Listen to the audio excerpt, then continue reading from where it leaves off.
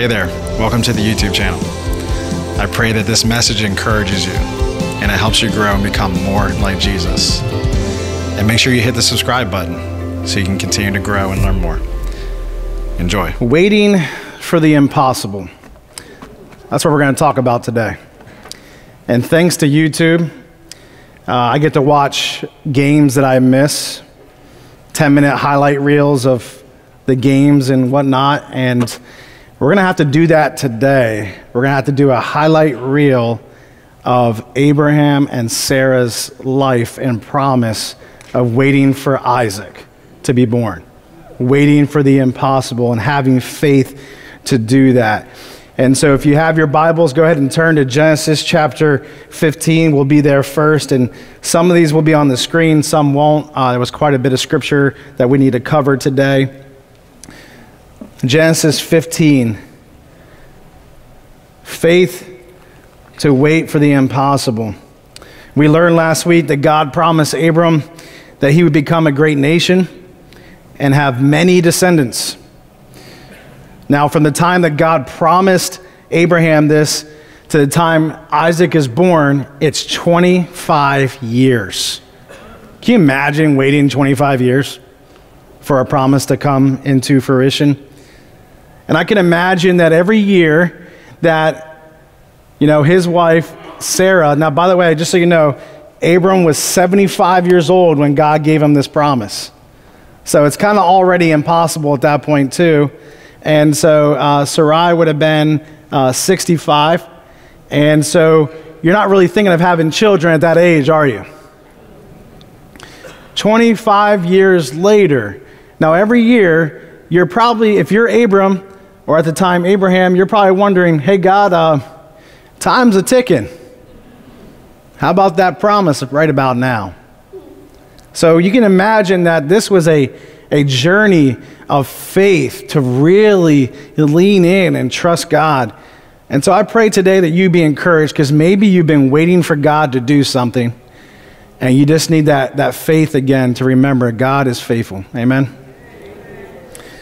Let's go to Genesis 15, 1 through 6, because Abram, he asked a fair question here. I think it's a fair question. Verse 1, sometime later the Lord spoke to Abram in a vision and said to him, "Do not be afraid, Abram, for I will protect you and your reward will be great." But Abram replied, "O sovereign Lord, what good are all your blessings when I don't even have a son, since you've given me no children? Eleazar of Damascus, a servant in my household, will inherit all my wealth. You have given me no descendants of my own, so one of my servants will be my heir." Then the Lord said to him, "No, your servant will not be your heir, for you will have a son of your own, and who will be your heir." Then the Lord took Abram outside and said to him, "Look up into the sky and count the stars if you can. That's how many descendants you will have." And Abram believed the Lord, and the Lord counted him as righteous because of his faith. That's a fair question, right? God, you promised that through my life and my wife, we would have a great nation and many descendants. So I need to have a son in order for that to happen.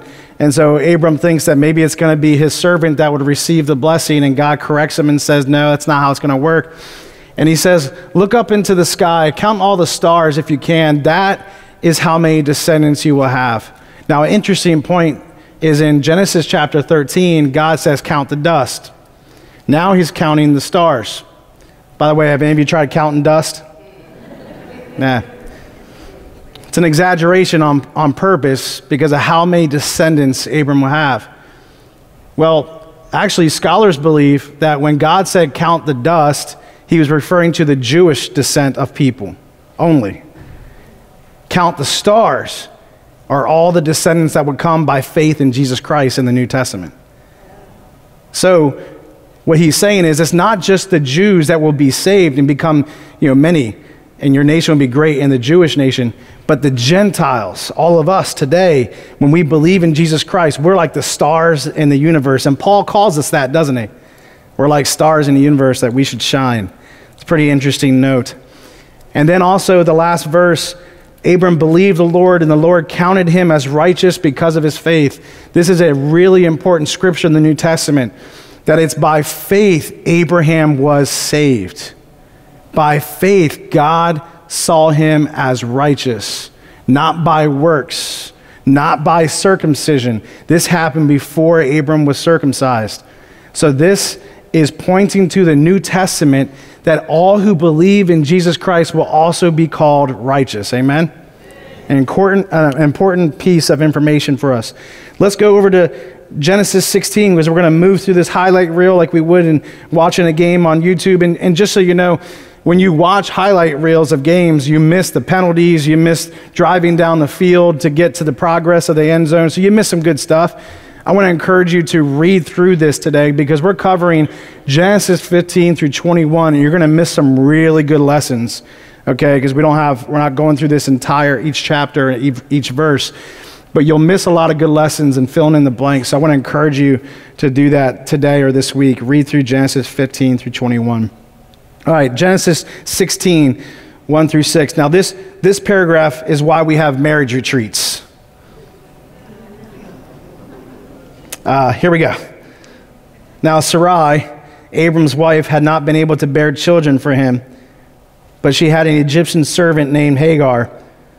So Sarai said to Abram, "The Lord has prevented me from having children. Go and sleep with my servant. Perhaps I can have children through her." Now you get it? I always get bothered that Abram never declines that. We're adults here, I can say that, right? And Abram agreed with Sarai's proposal. That's a problem. So Sarai, Abram's wife, took Hagar, the Egyptian servant, and gave her to Abram as a wife. This happened 10 years after Abram had settled in the land of Canaan. So Abram had sexual relations with Hagar, and she became pregnant. But when Hagar knew she was pregnant, she began to treat her mistress Sarai with contempt. And again, another reason why we have marriage retreats. Then Sarai said to Abram, "This is all your fault." Wait a second, that was your idea. "I put my servant into your arms, but now that she's pregnant, she treats me with contempt. The Lord will show who's wrong, you or me." Wow. So, obviously, I actually look at Abram as responsible as well. As the man of the house or the leader of the home, he should have not acquiesced to his wife's request. What do we see here? We see that Abram and Sarai take matters into their own hands while they wait. That the waiting season is starting to take a toll, and they're struggling with that. And there are consequences to playing God, isn't there? If you're not aware, Ishmael ends up being where the line of many people who are now Muslims come from. Not all, but scholars definitely have traced Islam to the people or descendants of Ishmael. So Abram now has this issue where in the future, his own people, his own line would have this struggle with another nation. And Ishmael ends up being blessed by God because Abram actually asked God to bless him, thinking it's going to be Ishmael that gets the blessing, and it's not. So when we take matters into our own hands and we try to play God, we actually mess things up in our story, don't we? Let's keep going. Because God is really faithful at reassuring. And just so you know, this was wrong what they did. Okay, God never condones these kind of relationships. God never condones in Scripture having multiple wives. He never does. Okay? He's never happy with it. But in their failures, God still works his plan, doesn't he? And that's what you'll notice as you read through this story. So chapter 17, verse 1. When Abram was 99 years old, the Lord appeared to him and said, "I am El Shaddai, God Almighty." Now they believe that God said this because before that, Abram was trying to work out God's plan instead of trusting God Almighty, who knows how to do what he does. So he's saying, trust me, I'm God Almighty. I can do anything. In other words, I have the power to do this. I have the power to bring a son in your latter years. That's what he's trying to say here. Serve me faithfully and live a blameless life. I will make a covenant with you by which I will guarantee to give you countless descendants. He's having to remind him because he messed up. At this, Abram fell face down on the ground. Then God said to him, this is my covenant with you. I will make you the father of a multitude of nations. What's more, I am changing your name. It will no longer be Abram. Instead, you'll be called Abraham, for you will be the father of many nations, and that's what his name means. I will make you extremely fruitful. Your descendants will become many nations, and the kings will be among them. I will confirm my covenant with you and your descendants after you from generation to generation. This is the everlasting covenant. I will always be your God and the God of your descendants after you. And I will give you the entire land of Canaan where you now live as a foreigner to you and your descendants. It will be their possession forever, and I will be their God. Wow, God's getting specific now. He's not talking in generalities. He's preparing Abram to receive this blessing by changing his name to Abraham. Now, this is a year before Sarah gives birth to Isaac. So he really is preparing Abram to get ready to receive these promises. And so we go into Genesis 17, 15 through 22, and that's the part where Sarai's name is changed to Sarah. And in this moment, Abraham struggles with some disbelief because, he's going to be 100 years old and Sarah is 90 years old. And then Abraham assumes that it was Ishmael, but it wasn't. And God gives them their son's name, Isaac, in this portion of Scripture in Genesis 17, 15 through 22. So now we see that God is even getting specific about their son's name so he can help them see this is about to happen. Trust me. And God will do that. God will drop in as needed times of reassuring words and just confirmation and scriptures. Have anyone ever experienced that? Where God says he's going to do something in your life, or you sense that God's going to do something and he encourages you and brings someone along. Now I want to go to Genesis chapter 18, 9 through 15, because I think this is an important part of understanding here. Before our verses, 3 visitors show up, and one of them is the Lord, or what we believe in our study of the Old Testament is the pre-incarnate Jesus.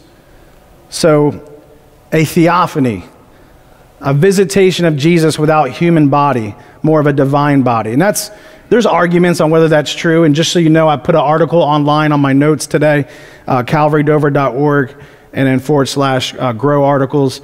You'll see my sermon notes, and I put an article on there about the pre-incarnate Jesus.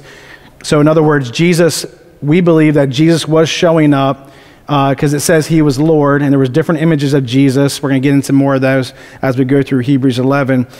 But before Jesus was in human body, he was a divine being, right? He always existed. And so we have angels, and then we have the Lord that show up. And Abram and Sarah show hospitality, and they start feeding them. And as they're eating, this is what's said in chapter 18, verse 9. Where is Sarah, your wife? The visitors asked. She's inside the tent, Abraham replied. Then one of them said, I will return to you about this time next year, and your wife, Sarah, will have a son. Sarah was listening to this conversation from the tent. Abraham and Sarah were both very old by this time, and Sarah was long past the age of having children. So she laughed silently to herself and said, how could a worn-out woman like me enjoy such pleasure, especially when my master, my husband, is also so old? It's probably a good question, right? Then the Lord said to Abraham, why did Sarah laugh? Why did she say, can an old woman like me have a baby? Is anything too hard for the Lord? I will return about this time next year, and Sarah will have a son. Sarah was afraid, so she denied it, saying, I didn't laugh. But the Lord said, no, you did laugh. It's a matter-of-fact statement there. Oh, boy. Does this bring back any kind of resemblance of our journeys at times? So this time next year, about this time, they would have a son. They've already found out his name is Isaac. Sarah's name has changed. Abraham's name has changed. So she's still struggling to really believe this. And do you blame her? She's 90 years old. It's kind of a natural doubt or struggle to believe. She's laughing in disbelief. And laughing in disbelief is to doubt or to think something is so absurd or impossible that it's laughable, right? But she was corrected that day, and I'm sure Abraham heard everything. I'm sure he took this to heart as well, because the Lord said, "Is anything too hard for the Lord?" And let that sink in for a moment. Is anything too hard for God? No. So Sarah lies, and then God corrects that lie. And what's interesting is God still blesses them. It's interesting. It's beautiful. So guess what happens? Genesis 21, 1 through 7. God delivers on his promise, and Sarah gives birth to Isaac. Sarah was 90, and Abraham was 100. And it happened. And if that's not, hard to believe, or if that's impossible to believe, not only did that promise get fulfilled, and not only was that hard to wait 25 years, but guess how many years they had to wait to see descendants of their son? Don't forget that. Because God promised descendants. So they had one son. It took 40 years. 40 years for Isaac to get married. And then on top of that, because Rebekah couldn't get pregnant, it took another 20 years. So let's do some quick math. 60 years. 60 years. They believed that God would deliver on his promise to give him descendants. And again, that was just seeing kids of their son Isaac, so they were grandparents at this time. Not even the huge nation of descendants. They would never see that before they died. But they believed it would happen even if they did not see it for themselves, because they had faith. They had faith. 60 years longer they had to wait to see this descendant come, this grandson or granddaughter being born. And they did, and Rebekah gave birth to twin boys, Jacob and Esau. So, Hebrews 11, we're back in our scripture now. What a journey, huh? And that, again, that was your YouTube highlight reel of the journey. Hebrews 11 through 12 says this. This is back to our text, our main text that we're studying through. It was by faith that even Sarah was able to have a child, though she was barren. So it wasn't just because of her old age. She was barren and was too old. She believed that God would keep his promise. And so a whole nation came from this one man who was as good as dead. A nation with so many people that, like the stars in the sky and the sand on the seashore, there is no way to count them. God did that. I love what's said about Sarah here. In the NIV version, Sarah was commended because she considered him faithful who had made the promise. That is faith, my friends. We're learning what faith is through Hebrews 11.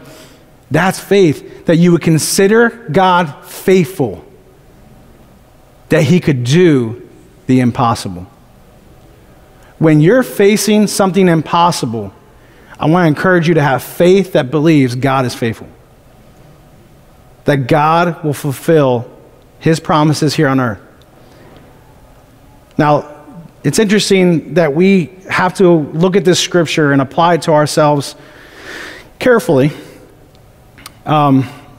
because today we don't necessarily apply everything that happened in this story. Let me explain. This is an extraordinary miracle with a significant purpose to fulfill God's redemption of all mankind. This was a specific promise given to Abraham for a specific purpose. What am I talking about here? God was going to build his kingdom and then save mankind through Abraham's descendants. And he did it doing a miracle, the impossible, okay? And he did it through Jesus Christ being born. So what I'm trying to say here is that we don't need to go around asking for people who are 100 years old and 90 years old that they get pregnant. It was in this situation, part of God's redemptive plan to save mankind, that God chose to give Abraham and Sarah a miracle baby at an older age. Today, we don't need that because Jesus is the only Savior we'll ever need to do that. And yeah, amen. Jesus is enough to save mankind. This was a specific plan and purpose. But is God still opening wombs and performing miracles today? Absolutely. Praise the Lord. It doesn't mean we need to walk around and ask, hey, I'm 100 years old, God, should I have a child now? Not exactly. This was a specific promise for a specific purpose. So sometimes when we read these scriptures and interpret it, we go, well, Lord, have you promised me the same thing? Well, that was for that time. God has promises for different things and for different situations that you're going through. So I want to make sure we understand that. And I want you to understand, too, that Pastor Ryan believes in miracles for the impossible. Amen. Okay, so don't take me wrong. Don't take me wrong. Amen.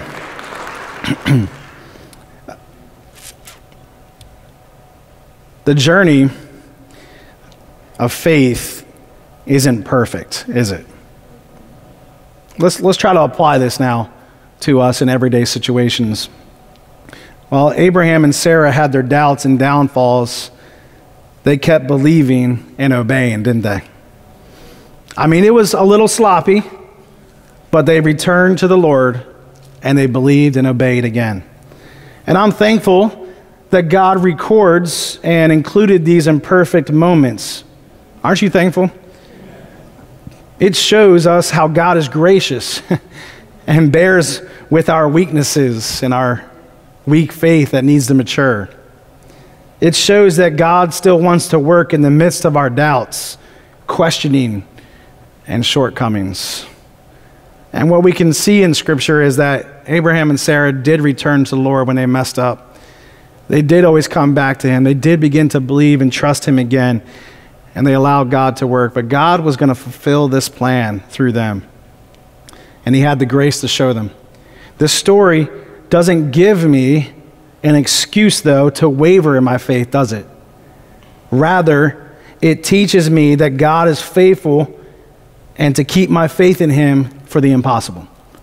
So when I see stories like this and I see imperfect people, I don't go, okay, God, I guess I can mess up like 10 times and you still love me and take care of me. No, grace is not permission to mess up or sin. Grace is permission to change. Amen. Grace is permission and help to grow. Grace is given, and those who humble themselves and go, I do need to change, I do need to trust God, I do need to believe, I need to change my ways, they will take that grace and apply it, and they'll live differently. And so that's the reason why God showed them grace, so that they would grow through their doubts and disbelief and trust God. And it's a journey, isn't it? It is. It's an imperfect journey. How should we view and handle the impossible in this story? Let's look at that for a moment. How should we view and handle the impossible? Well, I believe we need to live by faith and not by sight. We can't think logically all the time. The impossible is often illogical to our human thinking. Abraham thought logically and suggested it would be Ishmael, his son, with Hagar. But that wasn't God's plan. See, that's thinking logically. I already have a son, just bless him. No, it wasn't going to be the logical way. Secondly, how should we view and handle the impossible? Don't dwell on the how. Dwell on who God is and what he can do. Don't dwell on the how, dwell on God and what he can do. I think it's natural to question how, isn't it? When it's such an impossible situation or so big you don't get how God's going to make it happen. And I think this is where much of our questioning comes from. We try to figure out how God will do the miracle. When it doesn't make logical sense to us, we begin to doubt. We can begin to doubt that he can do it or even do it all together. And now you add on the time of waiting for this miracle to happen, and now you really start to go through questioning things, right? What I'm doing is I'm giving you an example of my own life. There have been seasons in my life where I'm praying and I'm saying, "Dear Lord, I ask," and I stop right there. Because I start to overthink or think logically about how God's going to do it instead of thinking about who God is and what he's already done.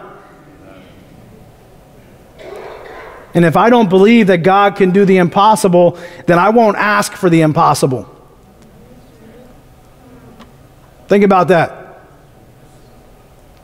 If I believe God can do the impossible, I'm more likely to ask God for the impossible. So God has, over the years, tested my faith and tried my faith in him and trust. And I just want to encourage you that you cannot focus on the how. God does not work the way we work. Let me tell you a quick story. We started seeing a lot of leaking in our ceiling, our roof here in the sanctuary. And it came down to a roof inspection. And it was basically that we're going to need to spend over $200,000 to replace our roof here. This is during 2020. And that was scary because that's a lot of money. And we didn't know what was going to happen to our church in 2020 because we weren't here for 3 months. And, you know, you don't know if we're going to be able to have the provision for the church moving forward. And it was scary. And God tested my faith in that moment. And we had a prayer meeting as a staff, and we prayed that God would provide. And God works in mysterious ways. Because we had a tornado hit our church.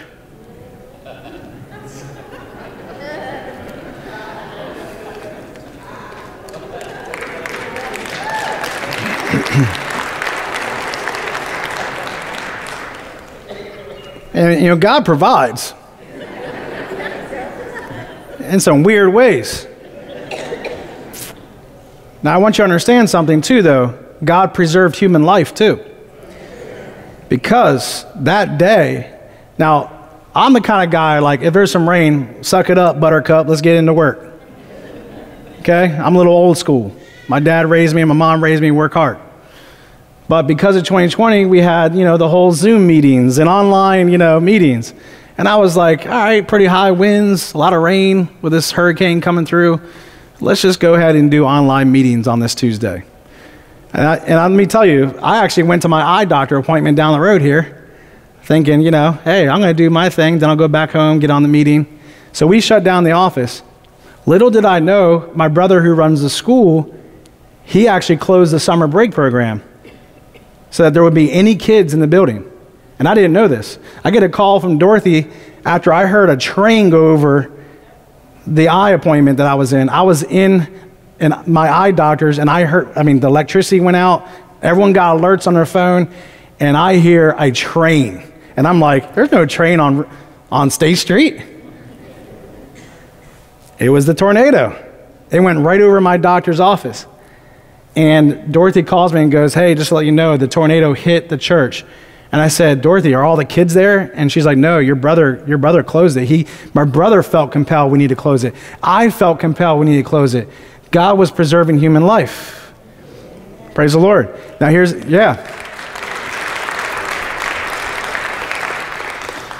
well, long story short, insurance guy comes out and says, yeah, you need a new roof. I was like, all right, praise the Lord.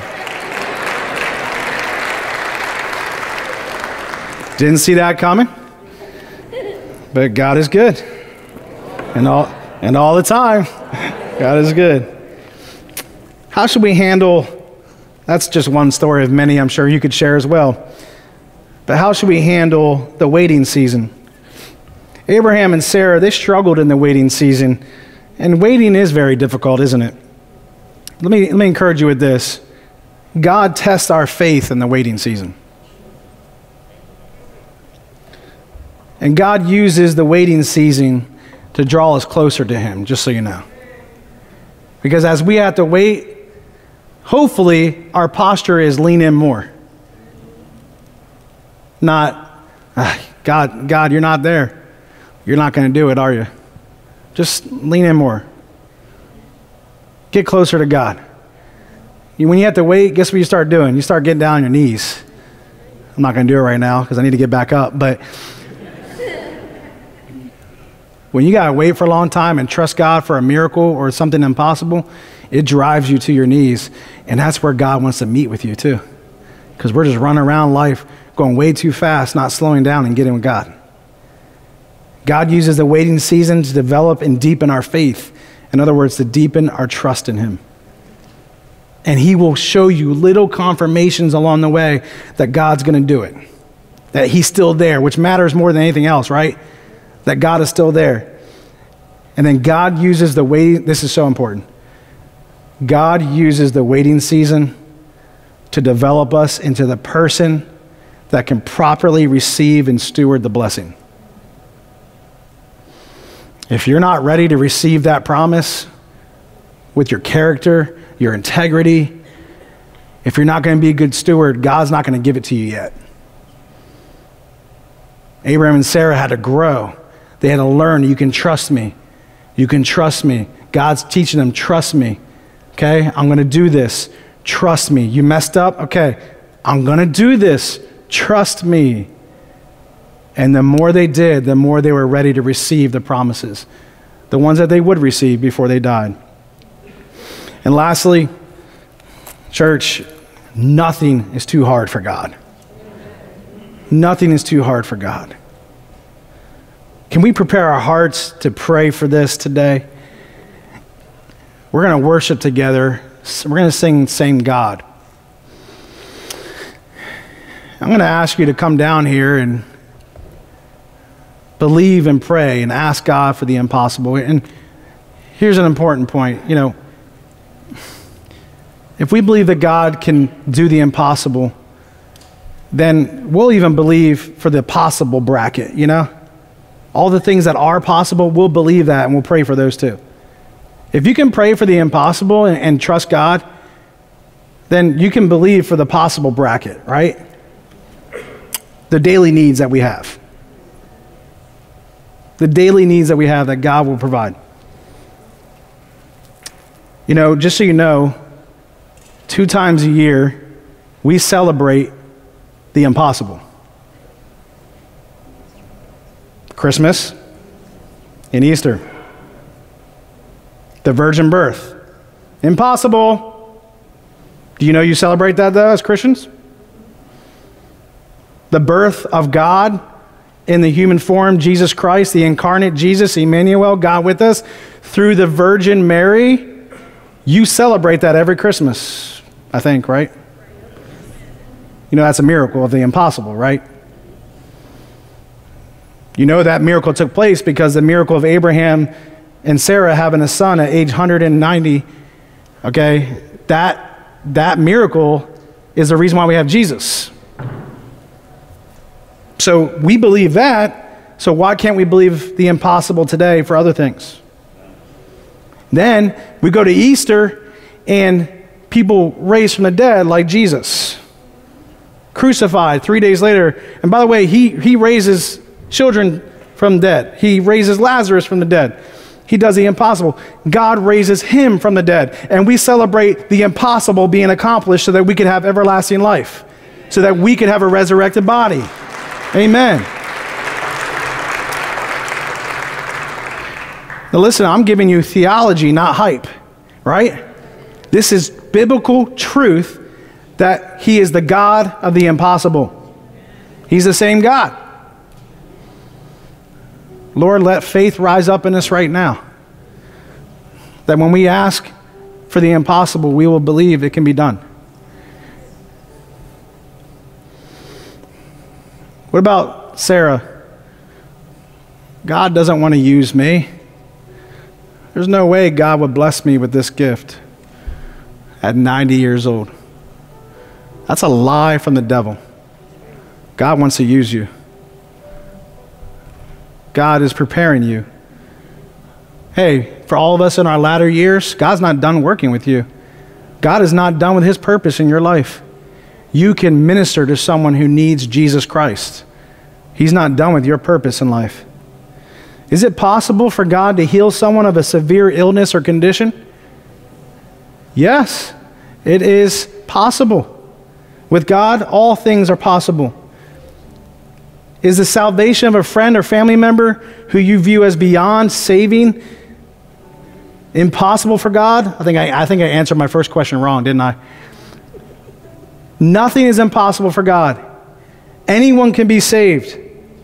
Any family member can be saved. Any friend can be saved. All things are possible for him today. Is it impossible for God to reconcile a broken relationship with a family member, a spouse, a friend? All things are possible for God. Is it impossible for God to break an addiction or a bad habit in your life?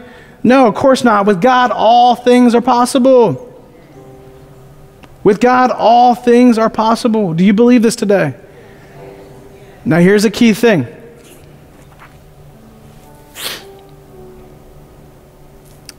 You can't force the other person to change. That's the hard part. There are some things out of our control that we'll have to wait and pray and surrender them to God. You know what I'm talking about, right? Relationships, salvations. You can't drag someone to Jesus. You can't drag a friend or a spouse to change. Man, we have a hard time changing ourselves. How do you think we're going to change other people? But God can. God can.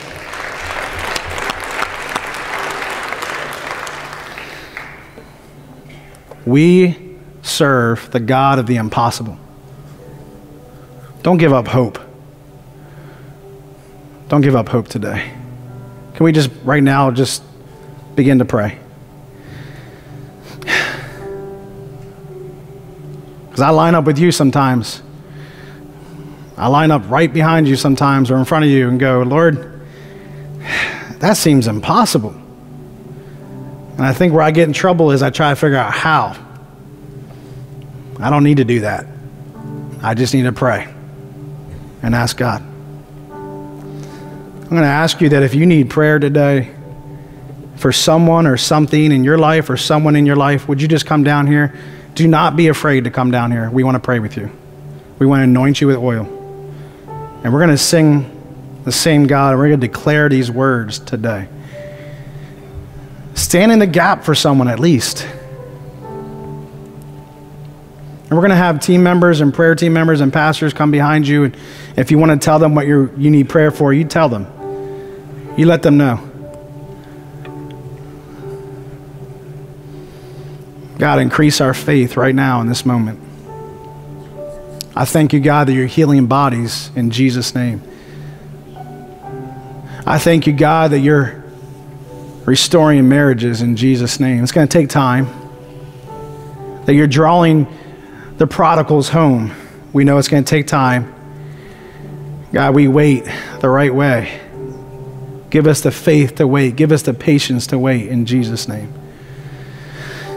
God, increase our faith and trust in you, Lord.